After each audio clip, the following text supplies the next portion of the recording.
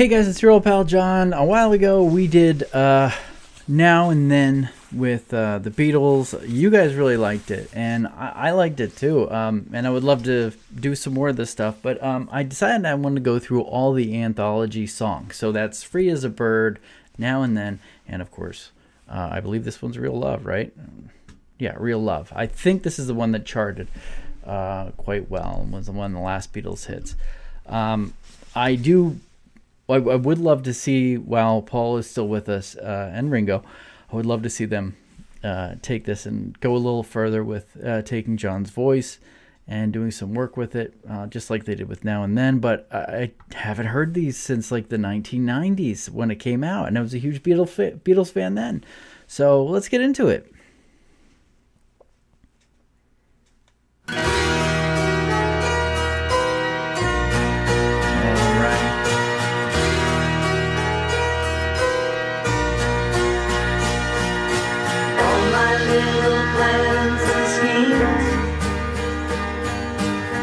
Like some forgotten dreams. Seems that all I really was doing was waiting for you.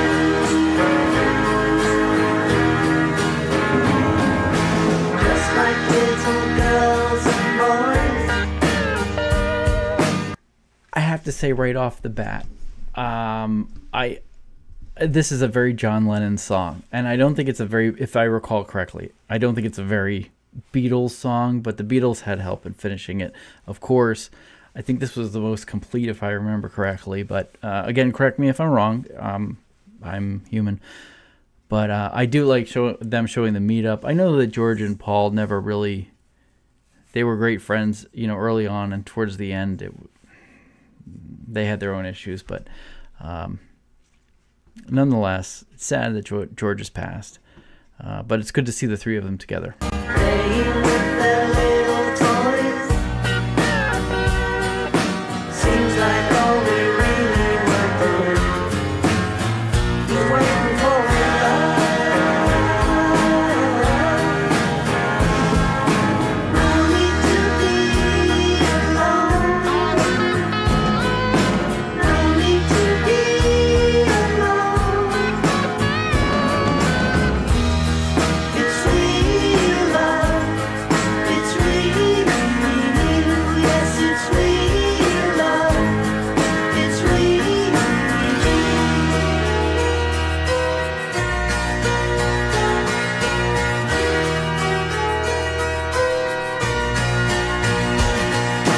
From this moment on, I know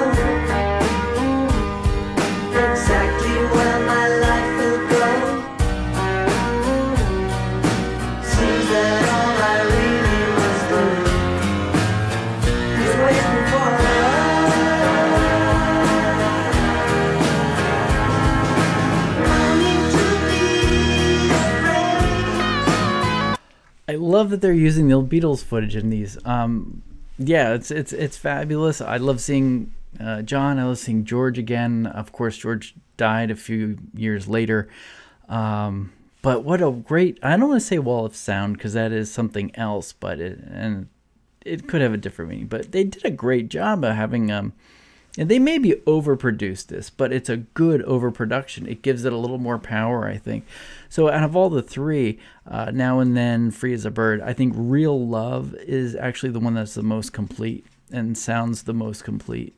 No need to be afraid. It's real love. It's real, yes, it's real love. It's real.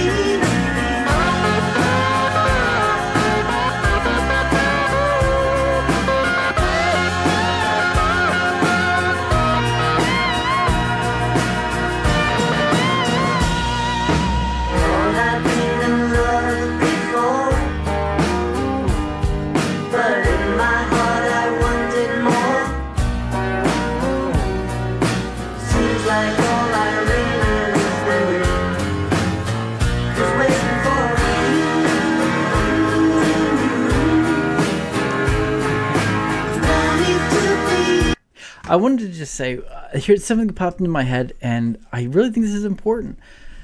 These are some of the final images that we have of George. George was very quiet. They call him the quiet Beatle. But, I mean, in terms of the public life, he wasn't that public about things. He wasn't necessarily quiet. He was just not public about things.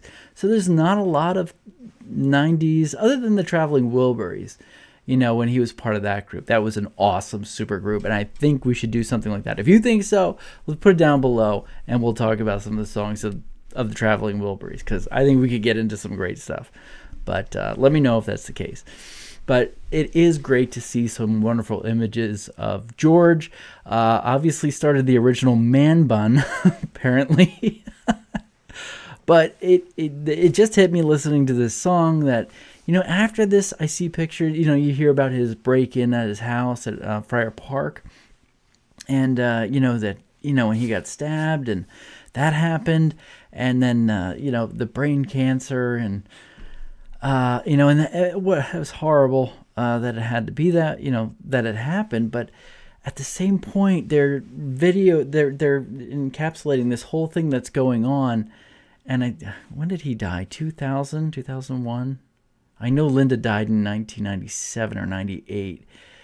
And then George after that. But still, I mean, this is 1990s. This is probably the most we got from George in a long time, and the most we'll ever get from him since he passes. I'm sorry, since he's about to pass.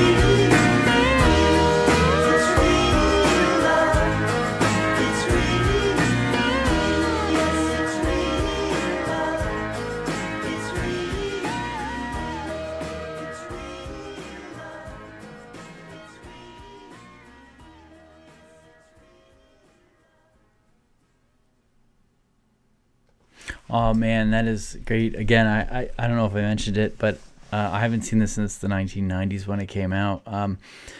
Fabulous job.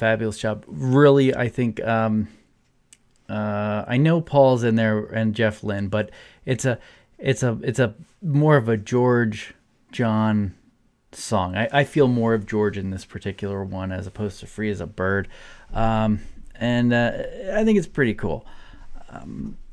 So I don't know. I think it's actually a really great tune. I don't know that they could do that much more to it with AI or even Pro Tools wouldn't really help, but AI, I guess. But it's nice to see those images if you get a chance. I mean, you know, pick up the you can pick up like the collection of the. There's like a video compilation of their the last three Beatles when they were still alive, and check the whole thing out. But let me know what you guys think about your conclusions on the song. It's been so long since I've heard this song, I forgot that it was actually really good. To me, it's up there with Now and Then, although I have to start listening to more of these two. I'm not a huge fan of Free as a Bird, only because I actually think that that one could be edited a little bit more with some of the AI and the separation of John's voice and making it clearer. But anyway, that's my take. I'm not an analyst. That's my wife's job. So anyway, let me know what you guys think down below. And if you want to hear more about this, maybe we can do some other ones. I don't want to do too much on the Beatles, I guess, but maybe some Traveling Wilburys if you'd want. But I can sort of Sergeant Pepper that around. Oh, cheesy dad joke. Bye.